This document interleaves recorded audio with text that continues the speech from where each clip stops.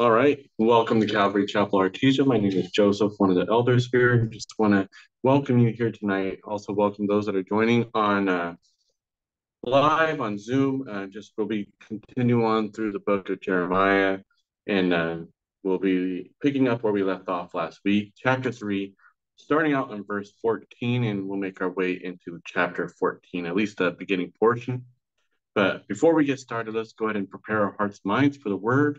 Allow us to soak in God's guidance and comfort and love. Father God, we are so thankful. Thankful for the mercy and the grace that you have for us, Lord. That, yes, we are stubborn. Yes, we have difficulty. Yes, we have challenges, but you're always there to pick us up, Lord. We ask for you to be with us here tonight, Lord. Prepare with our hearts and minds prepared to hear your word. Thank you for the love and comfort that you provide, the guidance. We ask for you to be with those that are on their way, keeping them safe, protecting them. If they're not able to make it, Lord, be with them wherever they're at, Lord. You hear their wants, their needs, their prayers, Lord, and we lift everything to you. Also for those here, Lord, let the Holy Spirit pour within each and every one of us, Lord. That way we could be stronger, we could be more like you and be able to share with others what has been shared with us. Prepare us for tonight. Let it be your words, not mine. In your name we pray. Amen. All right, so Jeremiah, we've been on quite a journey, and I'm thinking about this. Um, I think about a lot if I reflect back to the beginning of Jeremiah. There's questions. There's, hey, you know what? Or even commands. Hey, I need you to do this, or you know what? You're going to do this. And what did Jeremiah do? He's like, I am just nothing but a youth. What am I going to say? We tend to, and I was thinking about that, reflecting about that, there's always these different comparisons, being asked versus being told. And I think about how we make excuses. We always make an excuse. I can't do this because of this. I can't do this because of that. We're always coming up with different excuses. And to us, we make it sound valid. We make it we try to justify it. And really it's not justified. If we think about it, we make excuses. And then we make excuses, but yet then we have all these wants. We have all these wants. I want friends. Great. Are you in fellowship? No? Well, there's the reason you don't have friends. Okay. Think about a job. You want a job. What do you got to do? You got to go look for it. If I'm a social worker and I'm just sitting on the couch, there's not going to be some random stranger that knocks on my door and says, hey, you know what? I just happened to be in your area and something told me to knock at your door and see if you wanted to be a social worker job. It's not going to come to us, but that's our problem. We always want it to be easy. We always want it to come to us. We don't want to put in the work to do it. We don't want to go through the hard, the tough. We just want it to be simple. We want it to be easy. I want knowledge. Okay, great. Here's a book of knowledge that we tend to choose not to read. Now, all the knowledge is right here. But yet, we make excuses. I can't because I got to do this, this, and this. I got to go I got to go do this task, or I can't. We can. There's just a difference between a want, a need, an excuse. If we're lacking in something, we did it to ourselves. We are our own worst enemy. If we don't have any of this, it's because we choose not to. We made a choice to not have this, to not have this. We made a choice to make excuses. And then what happens is this, when something goes wrong, we get smacked on the hand. Lord, okay, you know what? Thank you for answering my prayer. I promise that I'm going to do this. I promise I'm going to do that. And do we always hold our promises? No. We might for that little season. And then next minute, what happens? We go back to our ways. It's so easy to go back to our ways. And I think about Jeremiah. He's like, I'm youth. I don't know what to say. Think about his ministry. We talked about it during the introduction. People do not want to hear him. But yeah, he went on for not even a year, 40 years, and people didn't want to hear him. And he didn't stop. He didn't quit. He didn't come up with excuses. Yeah, at the beginning he did, but guess what? He worked through it. And instead of pulling hey, I don't want to go to Nineveh, right? But the thing is, he pulled through it. He came up and he was like, but you know what? He still did. He was obedient. He he wanted something, the Lord gave it to him. Oh, but I can't find. Are you seeking it with the Lord? And I thought about that, and I started reflecting about that, thinking, even on my drive here, I was thinking a lot about Jeremiah. Nobody listened to him for 40 years, but yet, what are we doing today? We are reading Jeremiah. We are listening to him. We're applying what he went through. He's up there right now saying, man, I am glad that I worked through it. I am glad that I didn't run. I'm glad that I stopped making excuses. And we got to stop making excuses for ourselves. If there is a wall, it's because we put that wall there. If there is something blocking us, or if we're not feeling good, or if we're feeling like, in the moppy waters or anything like that, get out of it. Get in the word, get into fellowship. We can pull ourselves out. It's hard, but we got to put in the work. We got to put in the work. And that's what I was really thinking about, reflecting back to what we've been going through each week in Jeremiah, his experiences. We are no different or better or anything from him. And he gives us an example. He is the example of how we should continue to be obedient, to keep working on what we need to do. So let us go ahead and start in Jeremiah chapter 3, verse 14 and 15. We're going to be looking at the return and the restoration aspects of what we've been reading in. And here it says, return, O faithless children, declares the Lord. For I am your master. I will take you, one from a city and two from a family, and I will bring you to Zion. And I will give you shepherds after my own heart, who will feed you with knowledge and understanding. God is speaking to Israel. God is speaking to Judah and invites them to return. We know their disobedience of what they've been going through from the past couple of weeks. They made a lot of mistakes. They made a lot of poor choices, decisions, and he's still inviting them. Still inviting them. We make a lot of mistakes. Oh, a lot of mistakes.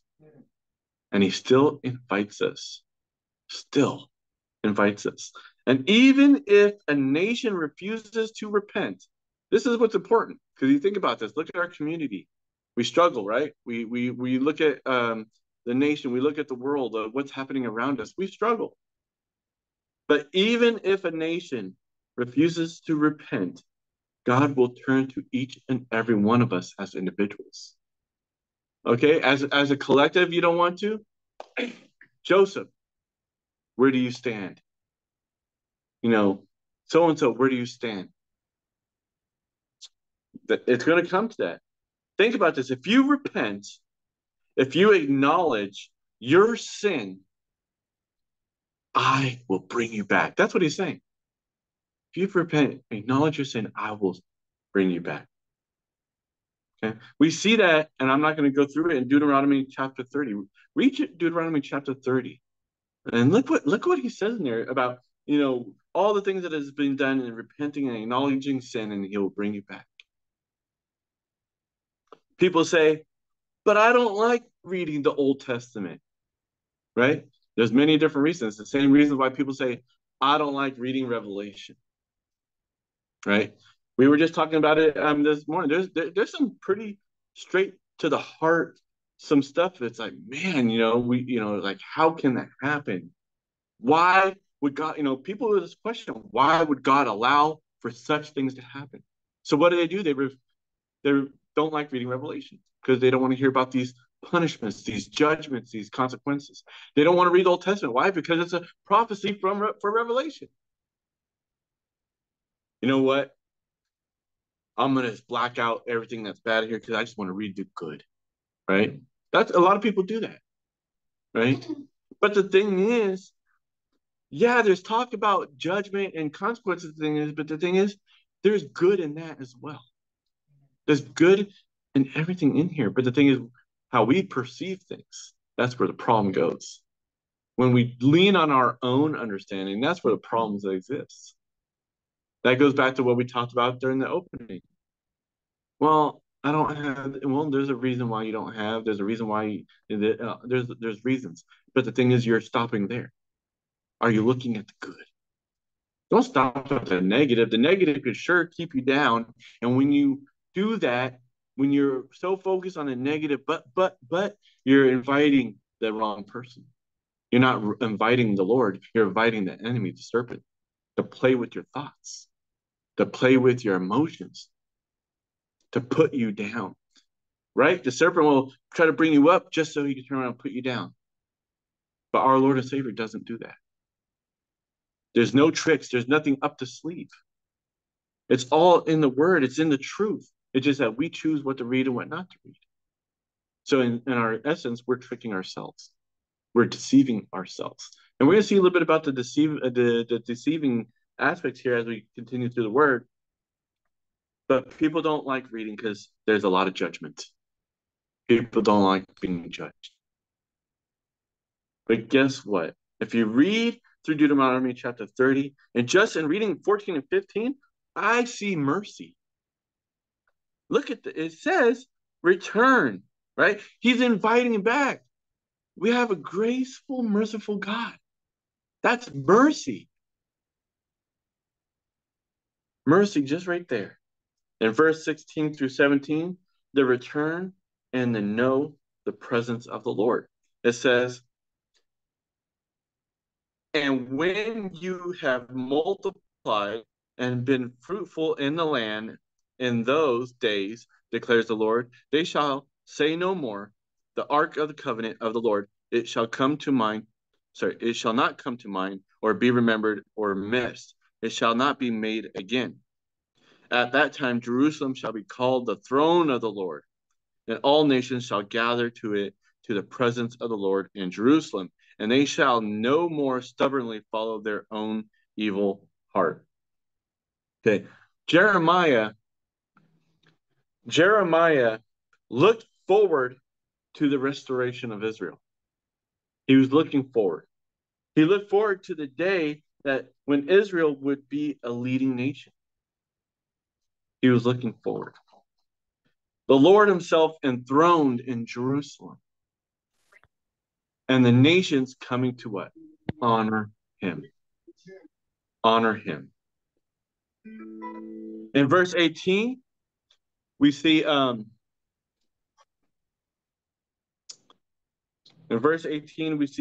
promise of the restoration. It goes on to say, in those days, the house of Judah shall join the house of Israel, and together they shall come from the land of the north to the land that I gave your fathers for a heritage. God prophesied that the millennial kingdom, he would join Israel and Judah. In other words, he would heal the civil war and the split that had taken place. He would heal. The Ark of the Covenant will no longer be necessary. But there's a problem with this restoration. In verse 19 through 20, it says, I said, how I would set you among my sons and give you a pleasant land, a heritage most beautiful of all nations. And I thought you would call me my father and would not turn from following me. Surely a treacherous wife leaves her husband, so have you been treacherous to me, O house of Israel, declares the Lord. There's the problem. Rhetorically, God asked how a backsliding Israel and Judah would be blessed. And he answered his own question. God pointed to the transformation. His people, despite their past, will be transformed. They will be transformed. But look at what he's saying here. He would set them among his sons and give you a pleasant land, the heritage most beautiful to all nations. I thought you would call me my father and would not turn from following me. Okay. What do? Did they learn their lesson? Nope. No. And we do the same. I talked about, Lord, thank you for, giving me this job or, whatever the case may be. I'm going to do all this stuff. I'm going to attend church, Monday through Friday, Saturday, Sunday, twice. I'm going to read through Genesis 3 times in 6 months, and then what happens in 3 weeks later? You know what? I know I went to do groceries yesterday, but I have to go do groceries again. I'm too busy. Or, you know what? Tomorrow, Lord, I promise tomorrow. Tomorrow comes, oh, tonight. And then it never happens. Turn away. It's so easy to get distracted. It's so easy to just kind of go back to the way that you've been doing it for so long.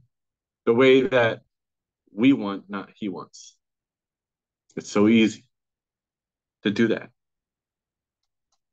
In verse 21 through 22, look at Israel weeping. A voice on the bare heights is heard, the weeping and pleading of Israel's sons, because they have perverted their way. They have forgotten the Lord their God. Return, O faithless sons. I will hear your faithlessness. Behold, we come to you, for you are the Lord our God. Man, they are full of regrets. I'm sorry. We think about our kids, right? Or or when you were a kid going to your parents. I'm so sorry. I think about this time where me and my brother were playing with my dad's guitar. He was at work playing with it. I broke the strings. So I'm like, man, I'm super smart. I'll put it back in the closet like nobody ever touched it. And then my dad comes home. I don't know why, but he happened to go look at his guitar that day. Oh, no. I'm like, man, you couldn't let a couple weeks go by to make it seem like it just happened. And he comes out and he's like, who broke my guitar? Uh-oh. Me and my brother's like, I don't know. So he pulls out this little metal thing and he says, breathe in this. I'll tell if you're lying. So I breathe into it. And then he goes, you did it. And I'm like, oh, I'm so sorry.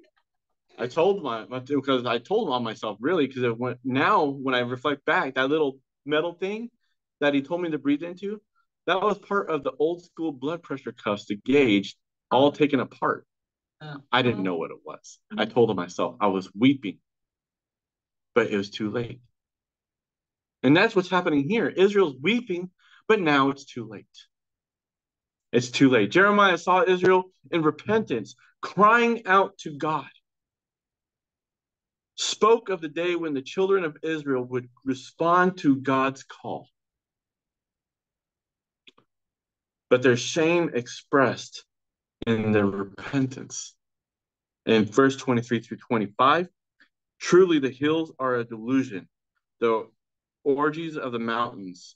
Truly in the Lord our God is the salvation of Israel. But from our youth, the shameful things have devoured all for which our fathers labored. their flocks and their herds, their sons and their daughters. Let us lie down in our shame and let our dishonor cover us. For we have sinned against the Lord our God, we and our fathers, from our youth even to this day, and we have not obeyed the voice of the Lord our God. The ending of chapter 3. You know, reading through this and just kind of reflecting back to that time, I see the cry of Nehemiah. I see the cry of Daniel,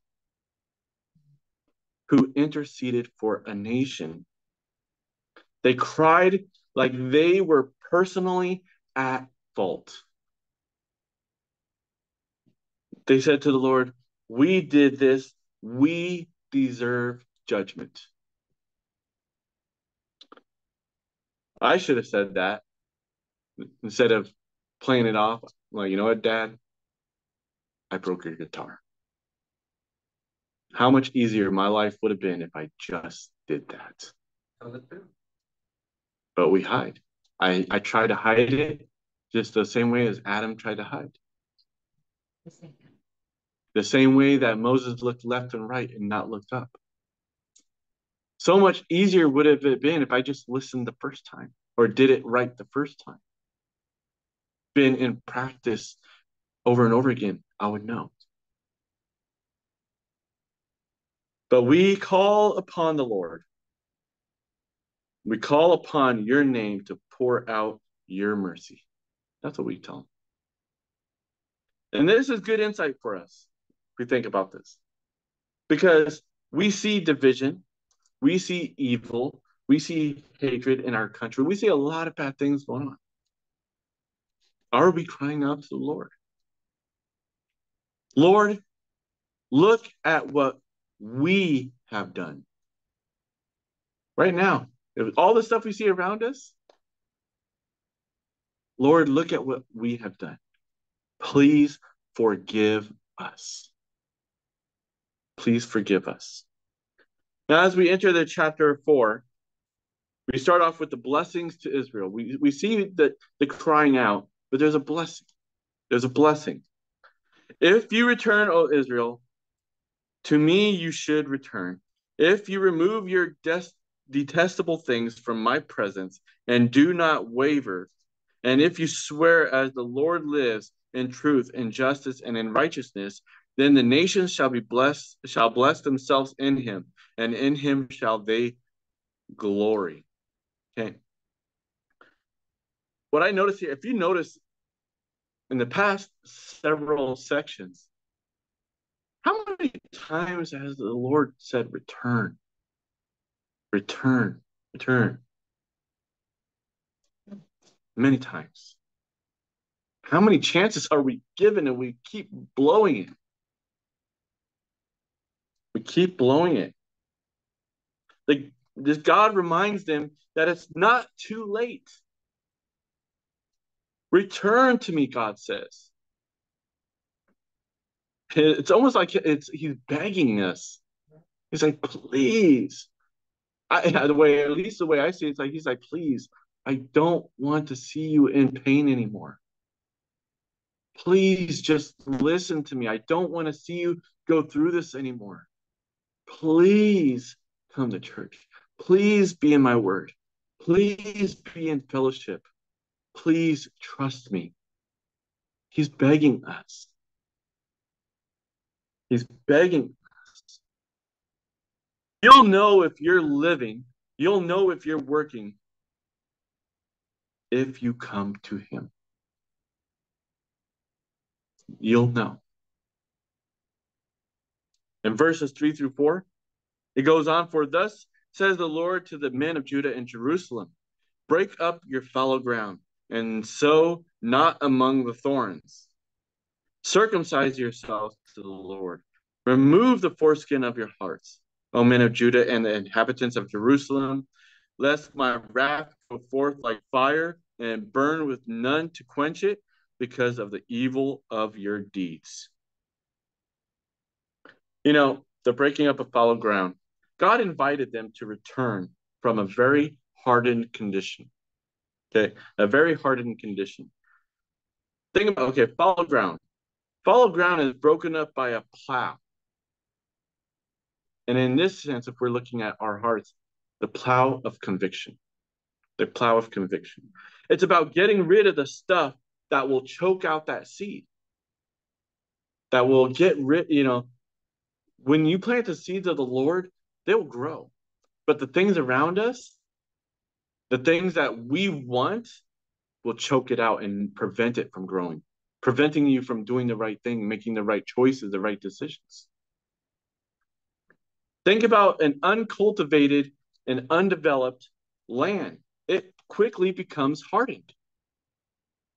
You have to plow the ground to give the seed a chance to get into the soil and grow. And that happens to us. Our hearts become hardened. So when your heart becomes hardened because, Lord, I don't have this, I don't want, all this other stuff, you go through your list of excuses. When you go and try to read the word, your heart is still hard. You're not allowing it to be cultivated.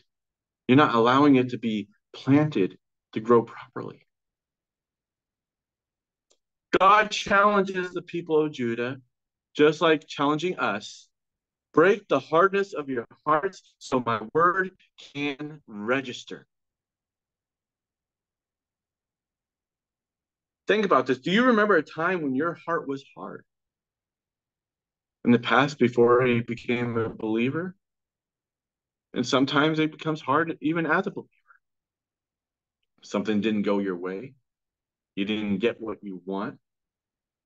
We shake our fist. How did it feel? Did you feel right with God?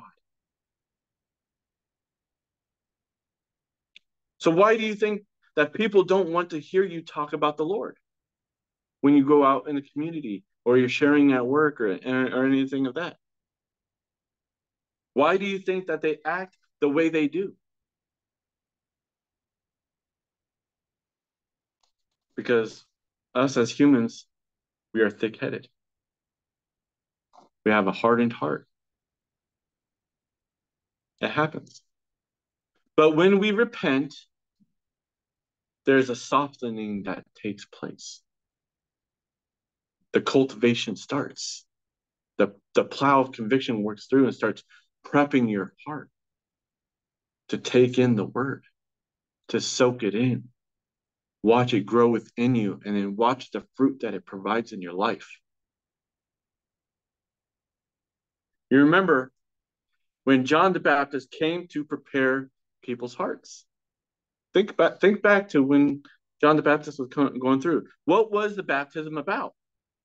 It was the baptism of repentance. In Luke chapter 7, verses 29 through 30, it says, when all the people heard this, and the tax collectors too, they declared God just, having been baptized with the baptism of John. But the Pharisees and the lawyers rejected the purpose of God for themselves, not having been baptized by him. Those who repented in preparation for the Messiah by receiving baptism found it easy to receive what Jesus said. Their heart was already being cultivated. They were able to take it in. They were able to soak it in.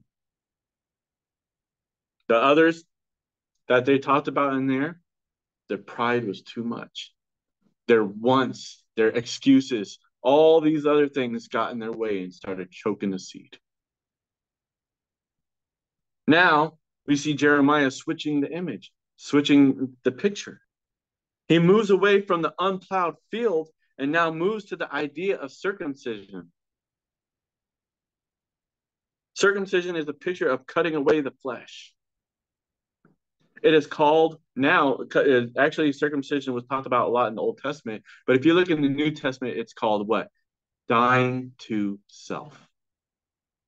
Dying to self. In Matthew chapter 5, verse 29 through 30. If your right eye causes you to sin, tear it out and throw it away, for it is better that you lose one of your members than the whole body to be thrown into hell. And if your right hand causes the whole body, if your right hand causes you to sin, cut it off and throw it away. For it is better that you lose one of your members than your whole body to go to hell. Okay. Jesus stressed that one must be willing to sacrifice to be obedient. And what I thought about when reading that is this: sacrifice. Are you willing to die to self? Are you willing to stop those excuses, stop looking at your wants, and look at what you need from God? Because our Lord and Savior knows what we need. He knows what we want. But if we're not obedient, how can we expect the B and C to follow A? That's a process. God drew his people with kind words, but also told them of the consequences. The consequences of the continued rejection. If they did not return, judgment was waiting. And sometimes we are prone to forgetting. I can tell you right now, I'm a very forgetful person. Sometimes we're told to do something and we forget, or we take too long. Oh, I forgot. Well, you were told to do that like 4 weeks ago, right? Sometimes we think that what we heard is baloney or hot air. Oh, that's not, nah, right? Or it's not true. We tend to mistake God for acting like men sometimes. Men can forget when they make a threat. God never forgets. And his delays of judgment is only because of his mercy. He never forgot. It goes back to what we just talked about in a minute ago. He gives us plenty of chances. He didn't forget. But we are so thankful that he's merciful. So thankful that he's merciful. In verses 5 through 18, the coming judgment. It's getting harder. It's getting harder. Declare in Judah and proclaim in Jerusalem and say, blow the trumpet through the land. Cry out loud and say, assemble and let us go into the fortified cities. Raise a standard toward Zion. Flee for safety, stay not. For I bring disaster from the north and great destruction. A lion has gone up from his thicket. A destroyer of nations has set out. He has gone out from his place to make your land a waste. Your cities will be ruins without inhabitants. For this put on sackcloth, lament and wail. For the fierce anger of the Lord has not turned back from us. The coming judgment. Notice how the Lord is telling the Jews ahead of time to leave. Because those who would listen would be able to avoid the attack. That's another warning. He's like, hey, guys. God knew the majority of the people would not listen, though. And the same goes for us. He knows who's going to listen and who's not. So Jeremiah saw this army come from the north to destroy Jerusalem and Judah. They prepared this defense, but it was no help. No help. Jeremiah pictured God's people finally repenting, but it was too late. It was too late. They couldn't prevent this terrible judgment. The Babylonians conquered Judah. Verses 9 through 10. Now we have the effect and the nature of the judgment. And it goes on to say, in that day, declares the Lord, courage shall fail both king and officials. The priests shall be applauded and the prophets astounded. Then I said, Lord God, surely you have utterly deceived this people and Jerusalem, saying, it shall be well with you. whereas the sword has reached their very life. Something I want you to really notice with what we're ending with tonight. This is really important. Okay? Really important. When Jeremiah heard that the Babylonians would wreak havoc upon the land, he said this: Lord, you deceived the people. Why have you allowed the prophets to cry peace? Well, if we look at Jeremiah chapter 5, verse 31, he answers. He says, the prophets prophesy falsely, and the priests rule at their discretion. My people love to have it so. But what will you do when the end comes? False prophets, corrupt leaders, loved by the people, but they have no foundation. And I think about that. What did we just talk about a second ago, where he said, you know what? It's like he's done dealing with the nations. He's going to you individually. And that's what he's saying here. He says, my people love to have it so, but what will you do when the end comes? What will you do? You have a choice. You have a decision. Don't worry about what's going on outside these doors anymore. What are you going to do? When Jeremiah heard this, I can only imagine what went through his head. And I think about this because people always want to hear pleasant things. They don't want to hear about judgment. They don't want to hear about what they can't get. They do not want to hear about what they can't have. They just want to hear this pleasant message that would not challenge them. People don't like to be challenged. They want the easy. People wanted to hear this message that would not convict them. When judgment comes, Judah will lose courage. They will lose hope. When judgment comes, the spiritual leaders will not know what to do. That's what's happening here. Why? Because they did not return to the Lord. How many times does he have to tell them? How many times does he have to tell us? And I think about this. We do have a merciful God. Yes, he reminds us all the time. But there's going to be a time that it's going to be too late. Oh, it's okay. You know what? I'll fix it at the end of the week. Well, you better hope it doesn't come tonight, because at the end of the week, it's going to be too late. They didn't return to the Lord. They didn't break the fallow ground. They didn't circumcise their hearts. It was not the Lord God who deceived the people. Think about that. It was so easy for them to blame God and not themselves. And we do the same thing. It was Johnny's fault that I didn't get that job. It is Susie's fault that I don't have friends. It is Jane's fault that I didn't pass that test. We're so quick to be like, boop, boop, boop, boop, right? But we're very slow to say, Lord, it's me. I'm sorry. And here, it wasn't the Lord who deceived the people. It was the false prophets. So what does he do? Forget about these over here saying this and this. What do you want to do? What are you going to do when the end comes? What are you going to do now? That's what he's doing now. And that's what we're going to end with tonight. For you to reflect on, what are you going to do? And next week, we will continue on to get into the anguish over Judah's desolation. Let us close in prayer.